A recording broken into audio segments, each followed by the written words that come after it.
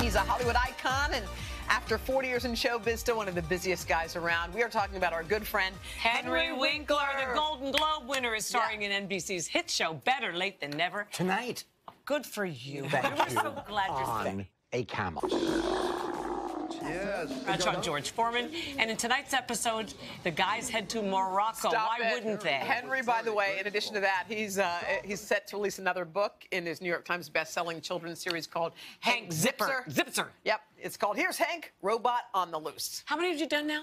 This will be 32. Oh, but who's counting? No. Okay. With Lynn Oliver, my partner. Of course. Yes. Well, today we're very excited to Yes. announce a competition for kids. Yes. It's called Roald Dahl's Imaginormous Challenge. Imaginormous Challenge. Kicks off today. Tell us about it. Okay, so today until May 1st, kids across the country from 5 to 12 can write 100 words about their idea. Just an idea that they have that they want to see as a book or a musical or a Minecraft or a piece of candy. Anything. Yeah, anything. And grammar doesn't count and spelling doesn't count, which is good for me, so I'm going to enter.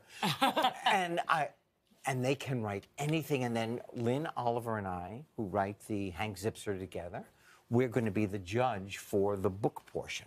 And then what happens if... Whoever wins. Yeah, what happens? They get their book into a genuine e-book published What thing. a dream come true. And if you get a piece of candy, then you get a piece of candy made out of your idea. It will become a reality. Whatever it is that wins will I'm telling you. That's a great idea. Charlie and the Chocolate Factory, the choreographer and a team member from that show is going to help a child make their idea into a musical. By the way, that's genius. From today until May 1st. How do they enter? How do they know? They write down and they go to Imaginormouschallenge.com. Okay. Imaginormouschallenge.com. And they send in 100 words. So they have to be able to count. That's the one thing. You've got to be able to count to 100 to make sure you don't go over the 5 to 12 years old. Okay. By the way, this is genius. And then we will work with the winner of the book. And when will you announce? I will announce as soon as I'm told. Okay. I'm not kidding. I'm waiting. Is anybody, should I announce it? Not yet. Not yet. No. Yeah. Nobody has the answer. Okay, it's all right. Life's an adventure. We love you. You know, I love being here.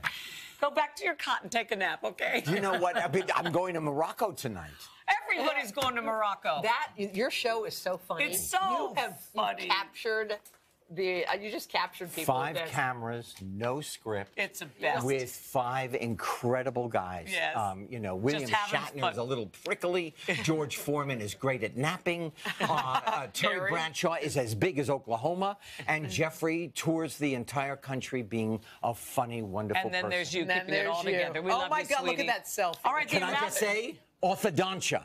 Needs orthodontia. They have bad dental care there. The Imaginormous Challenge is open now. Go to klgandhoda.com, hit the connect button to find out more. And you can catch Better Late Than Ever tonight, as he said, 9, 8 Central, right here on NBC. Don't you love him? Yes, I do. And his newest book drops when? February 6th. We got you. Hello, Today fans. Thanks for checking out our YouTube channel. Subscribe by clicking that button down there and click on any of the videos over here to watch the latest interviews, show highlights, and digital exclusives.